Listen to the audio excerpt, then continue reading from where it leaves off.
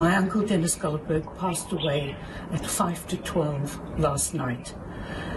He had been suffering from stage 4 lung cancer, diabetes and an aneurysm for some years now.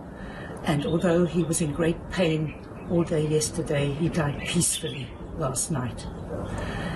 He died at his home in his beloved Hout Bay, a place that he has devoted his life to in the last few years. Denis never stopped believing in his ideals. He never veered, and he always thought of people first. Now, tributes are starting to stream in. Joining me now on the line is Ronnie Caswells, talking to us from Johannesburg. A very good morning to you, Ronnie. What is your response? Good morning. Yeah, very sad to hear about the passing away of an outstanding, a fine, a remarkable South African and human being. I must say that there was something Denis shouted out in the Rivonia trial to his mother after the sentence to life imprisonment of Mandela, Sisulu, Throughout himself and the others. And his aged mother was sitting in the courtroom, terrified that they were going to be sentenced to death. And Denis shouted over to her, "Mother, mother, life, a life to live."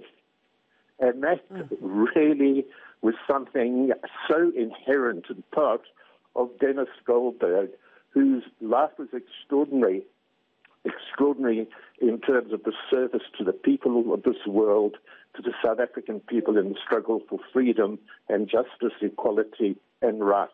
He was an absolute fighter for that, courageous, undaunting, self-sacrificing. He carried that through his whole life, this rich, long 78 years. And in the end, he fought this dreadful illness for the last 4 or 5 years.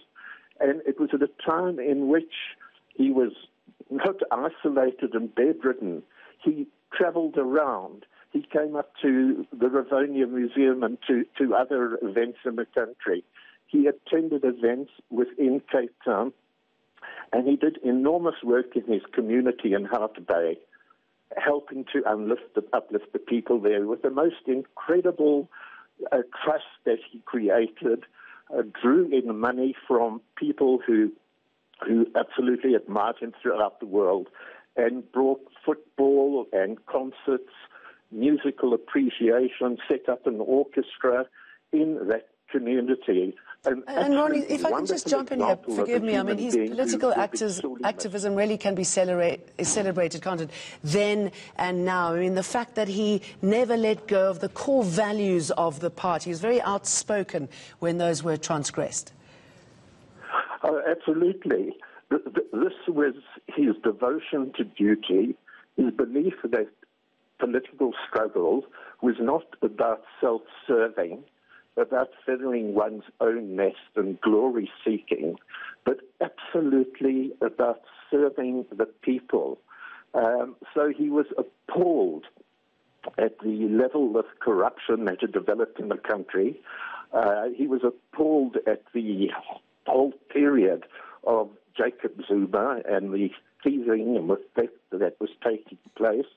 Like so many of that golden generation of his, the treason trialists, the Rivonia people, Mandela, Sisulu, Slovo and others, it was about the highest level of morality and integrity. And this is what saddened him so much as he saw this being debased. And he spoke up in the most courageous manner. So, you know, this is the kind of person the youth of our country and all of us need to emulate. And incredible. I mean, he spent 22 years in jail, a whites-only jail, away from the other trialists. I mean, that must have had quite a devastating impact. It was a tremendous, cruel aspect of apartheid, where you had people like Denis Goldberg, and there were a handful of these outstanding whites, some of his age, some who were younger, Jeremy Cronin, Raymond Sutton and others who joined them in prison later. that they were, and in Denis's case, in the first instance, isolated from those trialists and basically kept in isolation. In Pretoria, there were so few whites of that political background. It was a grouping, though, with of course, the great outstanding Bram Fischer, and it was never more than a dozen of them together. They maintained a solidarity. Denis was absolutely outstanding in his gifts, his political education, his wonderful cultural depth, etc., and helped to create a wonderful dynamic circle amongst these older and younger comrades.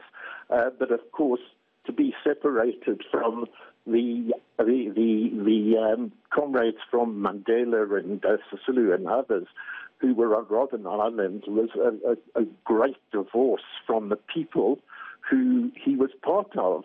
But that was a divorce only in physical terms. It's like under coronavirus now.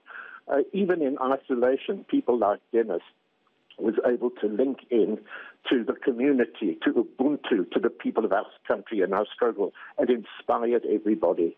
Ronnie Caswells, thank you for talking to us about an extraordinary man, Denis Goldberg, who died at the age of 87.